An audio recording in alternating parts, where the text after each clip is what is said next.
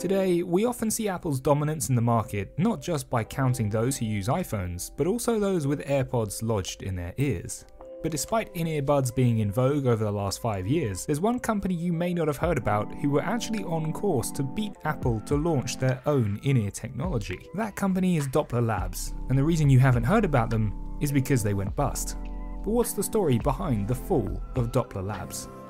Doppler Labs was founded by Noah Kraft, an energetic salesman with a movie business background, and Fritz Lanman. Kraft was frustrated by the movie business, having to hand control to a studio who might muck around with it for years. After working with a friend's music tour, he was surprised to find that music sounded so different if they played in a bar compared to a different venue. He asked himself, what if we could curate how we hear the world? Kraft convinced Lanman to get involved at a time when everyone was focused on the eyes with Google Glass, and together they built a team, hiring many of their staff from companies like Dolby, Dropbox, Sony, and Palantir. Doppler's first product launch came in 2014 with their Dub acoustic filters, which were stylish earplugs marketed as helping to make music sound better but quieter for the steep price of $25, but helped to get people talking about in-ear technology. Following this, Doppler wanted to put a computer speaker and mic in everyone's ear with their product Here One, which were priced at about $300 and were what you'd expect. They could stream music and make calls, but they'd also remix audio in many different ways, blocking out outside noises and filtering sound to improve its quality. They wanted to be the first company to make the best earbuds in the market, and were ahead of Apple's AirPods, whilst also targeting the ear health market to make hearing aids cool.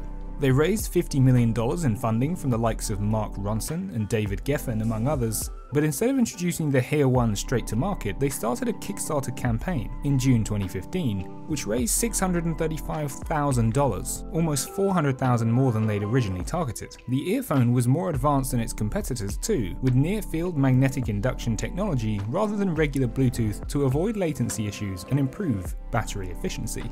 Or that was the plan. The young and up-and-coming business seemed to be running smoothly, but it hit a number of issues which saw the firm fail pretty quickly.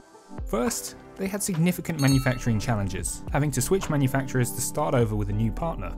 This was because the first company couldn't scale with them and couldn't keep up, so they thought switching to another manufacturer with no experience cramming so much tech into a tiny unit was a good idea. Then came the crippling battery life. The $300 earbuds could only muster 2 hours of charge when listening to music, compared to Apple's promise of 5 hours for the AirPods.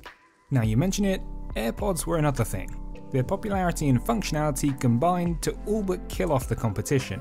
Doppler Labs quickly realized that unless they found another $10 million, it was going to be tricky to keep the business afloat, and even more so when the company had only sold 25,000 units compared to their goal of 100,000 when they officially closed their doors.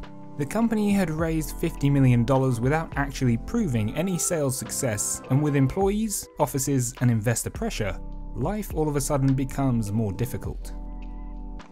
Ultimately, Doppler Labs tried to play with the Apples, Amazons, and Googles of this world with a shoestring budget, and not beating AirPods to launch was another nail in the coffin.